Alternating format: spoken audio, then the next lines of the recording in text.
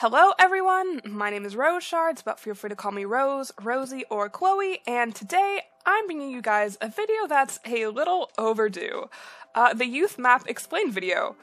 In case you're unaware, Youth is a Bluestar map I co-hosted with my friend, GhostLantern. Hey there, I'm Danny, aka GhostLantern. I am the one who was mostly responsible for the script, editing, and some of the designs.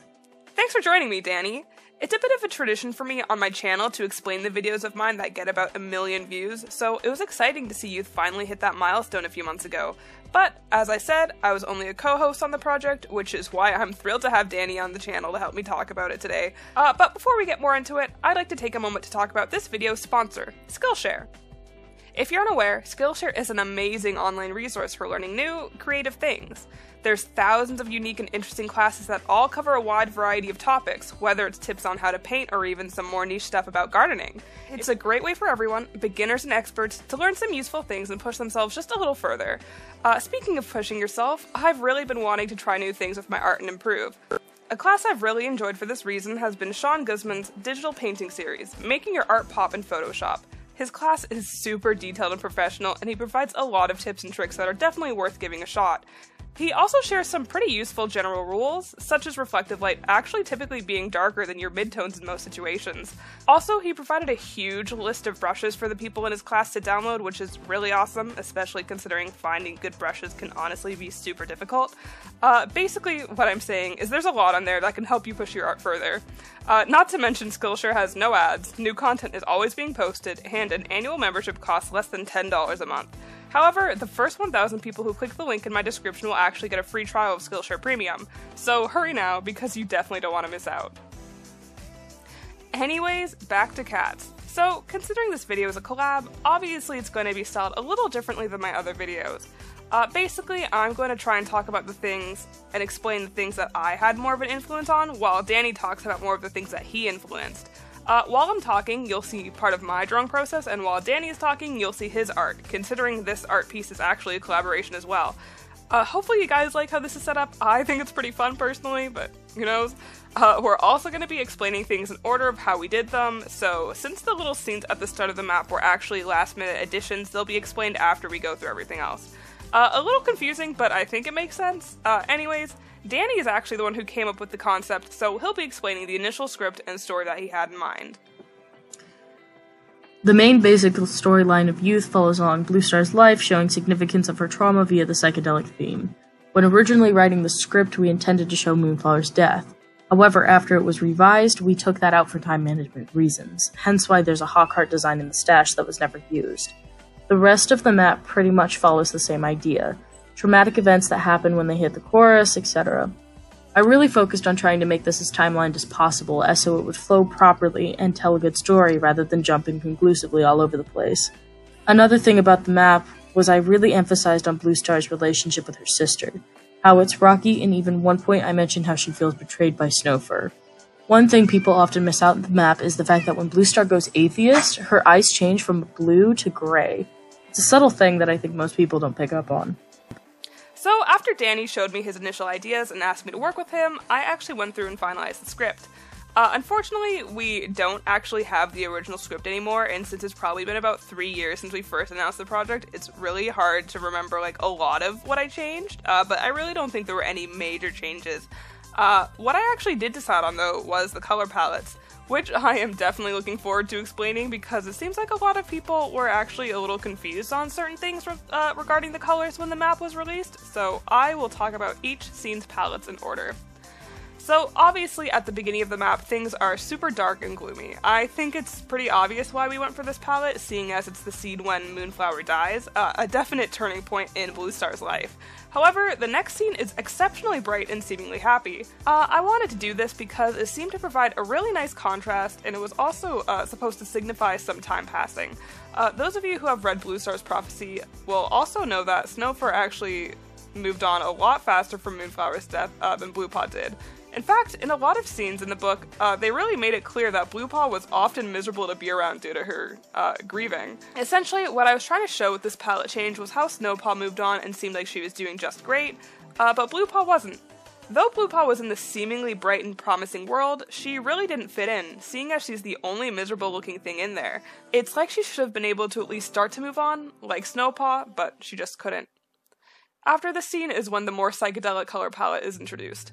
I was the one who thought of this, and I was really glad to hear Danny liked the idea too.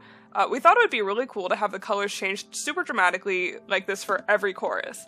Anyways, as for the reasoning, I thought it would be cool for the colors to become really weird during especially intense moments of Bluestar's life. It was meant to be a representation of her mental state and inner turmoil. This is the scene where Bluepaw is told about the prophecy from Goosefeather, and I can imagine that would be a lot to take in for a young cat like her. Since it's one of the most iconic moments in the book, and the original imagery was a little surreal as well, we thought it deserved the more intense color palette. After that, the colors go back to normal. The colors aren't too bright, aren't too dark, aren't too happy, aren't too gloomy. They're more generic and basic, not much to explain here. Things were a little calmer at this point in Bluestar's life, so there was no need to make the colors super extra or anything. The colors do go back to being more psychedelic-esque when Snow first hit by the car, however, and seeing as I said that the weird colors were supposed to represent Bluestar's intense emotions and deteriorating mental state, I think it's a little obvious why the colors are like that for this scene. I don't think anyone would really want to watch their family member get hit by a car and die. After that, the colors go back to being more generic as Bluefur's kids are born, and life goes back to a state of calm for her again. However, when Bluefur later sees Thistleclaw, she realizes that he might be made deputy due to her now being unavailable, and the idea of this causes Bluefur extreme stress, hence the color change. The weird colors remain up until the very end because we chose to focus on super extreme moments that happened in her life after that. Her kids being given up, Moss Kid dying, her being betrayed by her most trusted warrior, losing her trust in StarClan, etc. As things intensified in the first arc with Bluestar, her mental state just worsened and worsened until it seemed like she was just in a constant state of paranoia and anger, which is also why we kind of thought it would be fitting if the color palette stayed weird for the rest of the map. We thought it would kind of fit Bluestar's character arc in the actual books. Bluestar then sacrifices herself to save Fireheart, and as she hits the water, the palette changes back to normal as, this sudden wave of realization comes over her. She realizes she's about to die, and kind of wants to be at peace with herself and makes amends with her kids as they carry her out from the water. So she kind of looks at everything from a different perspective and enters this state of calm for the last time before she passes on. I don't know, hopefully that sounds kind of poetic to you guys, but that was the idea behind it. So yeah, that's kind of the idea behind the colors. I know it was a little long, but I really love explaining my ideas and the meaning behind things. But now that we've covered the basics of the actual map, I think it's fitting we delve into the bits with voice acting that came before the actual map. The reason why I say actual map is because we weren't planning on doing anything special for a really long time. We were just planning on using the song in the original script we'd come up with. Everything else was really last minute. We'll talk about the first scene in the video. I believe I was the one to come up with the idea of having voice-acted scenes in the map. We thought it would be really cool to have the video open with the scene with Bluestar, Fireheart, and the dog because it's a really iconic moment and it's right before Bluestar dies. As she's about to hit the water, we thought it would be cool to transition to the actual map because it would kind of be like her reliving the really important moments in her life. Since Danny did most of the work in this clip, I'll let him explain a little bit more of the process. When making the introduction for map, it was mostly Rose's idea, but I built off of it with what I could. I tried to implement a style that mixed both the simplicity and even the anime look of my art style to her shapes and tones at the times. I don't think I was too successful, but it was worth a shot. Believe it or not, 90% of the opening was made in Flash. I did a lot of the project in there, and I believe I also edited the audio.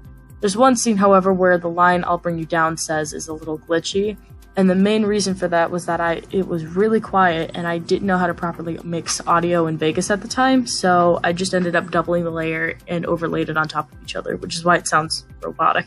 So yeah, adding this little voice-acted clip seems like it would really make the map something special, right? And I think it did.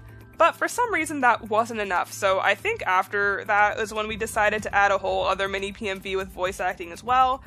Or we may have come up with both PMV ideas at the same time, I don't really remember. But anyways, I remember specifically picking the "Sorry, she's in one of her moods" quote, but I think Danny found the majority of the others. I don't remember if he gave me some options before we decided on the final quotes though. It's been a while, as I said. We thought it would be good to kind of help explain some of the themes and ideas in the actual map. For example, we have Snowpaw telling the others Bluepaw is in one of her moods, so that hopefully the viewers could kind of make that connection and understand more what they were seeing in the actual map with the bright scenes where Snowpaw was happy and Bluepaw was not. Hopefully that makes sense to you guys. Honestly, the artists and voice actors only got a few days to turn in their work for that little last minute addition, so seriously, huge round of applause to them. But that's it for the actual map's explanation. I know that you guys are curious, so I figured I'd let you guys ask some questions as well. Again, I'll answer questions that relate more to my influence, and Danny will answer questions that relate more to his influence. Also, this video was planned super last minute, so we're writing the script the same day we asked for your questions, so sorry if you did not get time to ask anything. Anyways, the current top voted question is, how has your Bluestar design changed over all this time? My answer for this is super short because I actually did not design Bluestar for this map. Danny did. My Bluestar design actually hasn't changed in years. As far as Bluestar's design goes, that was actually mostly based upon the image I had of her since I was a child. Upon reading the books, Bluestar was always a bit plain in terms of design, but I wanted to add a splash of a lighter color to make her stand out a tad more. I tried to incorporate her scar coming in later in the map, as well as the fire that singed her nose at a later point too. For some reason, the books mentioned that always stayed on her despite it being fur that grows back. I also added some features to certain characters, such as the spot by White Storm's eye attributes to Snowfur's spot. Goosefeather and Moonflower have the same designs, having similar designs / palettes, etc., to help make them either similar or stand out. Another really popular question we've been getting asked ever since the map aired is, in the scene when Bluestar took her kids to RiverClan, why are Misty Kit and Stone Kit yellow and red? Honestly, the comments about this always sort of confused me, because nobody ever talks about how Moss Kit and Bluestar were blue, or why previously Thistleclaw was purple, or Snowfur pink, or Goosefeather green, or yeah, I think you get the point. It's just weird to me how people only seem to notice or comment about the colors for that specific scene. I mean, I don't know. Anyways, as I explained earlier, the colors were all wacky for that part of the map because it's during the chorus, and it was also a really intense moment for Bluestar, so once again, this was done to represent her inner conflict and depression over the loss of her kits. As for why we specifically chose to make Misty Kit and Stone Kit red and yellow is because we thought it would be neat to have Bluestar's kits be the primary colors during the psychedelic bits. As I said, I don't know why nobody mentions that Moss Kit was blue. I guess people just missed it somehow. But yeah, that was the idea behind it. Somebody asked, how did you find the song, and what gave you the inspiration to make the map? When it comes to coming up with the concept of youth, I can't actually quite remember where I first heard the song. I remember feeling a very strong connection to it, and definitely wanted to do something Bluestar related with it. It originally came to me as a PMV idea.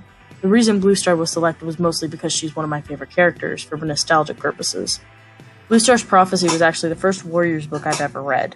So when I heard the song and began to plan a storyboard, Bluestar came to mind, and I began to dive into the lyrics a little. Somebody else asked, how long did the script take to write? Honestly, because of how well the song fit to the image I had in mind, the script didn't take more than a day or so. Most of that time was spent fine-tuning things and making things as semi-accurate as I could in terms of what happens in the books. It's not 100% on point, but the point of youth was to express Bluestar's emotions on how she felt with her sister, her feelings with everything that happened, and so forth. And for our last question, somebody else asked what we would change about the map looking back. And honestly, I really feel like I'd get rid of the PMV with the quotes from a ton of different characters. It really doesn't add anything to the map in my opinion. I think that the intro with Bluestar and the dog and such is pretty good as she hits the water, and it's like everything else is like her reliving the most important moments of her life. But I feel like it isn't necessary to have two separate recaps of Bluestar's life. I'd also sort of adjust some of the script for clarity, because I think the pacing is a little inconsistent, I think. Personally, I have forgotten a lot of things about Warriors, and looking back, I was like a little confused. But yeah, I do try to make my maps enjoyable for everyone, even people who aren't really familiar with Warriors and don't know the characters a lot beforehand, so that's something I would definitely change. But yeah, Danny pretty much agrees here on everything I have to say, so he's not gonna add anything. So yeah, that's it for the questions, and all we really have to discuss about the map. This video is already super long, I don't want to bore you all too much. But really, I do hope you guys enjoyed hearing us talk about the map. I know that this video is long overdue, so I really do hope it was worth the wait. don't forget to check out Danny's channel, Ghost Lantern. Also, before any of you ask, yes, Life itself is still going. It's currently on hold so I can finish ghosting first and then tackle Life itself because it's one of my most ambitious projects to date, and it's taking so much time. But I promise it'll get done. Anyways, that's it for now. Feel free to comment some video ideas for the future. Thanks again for watching, and I really hope you guys enjoyed this. Hope to see you all in the next video. Peace out.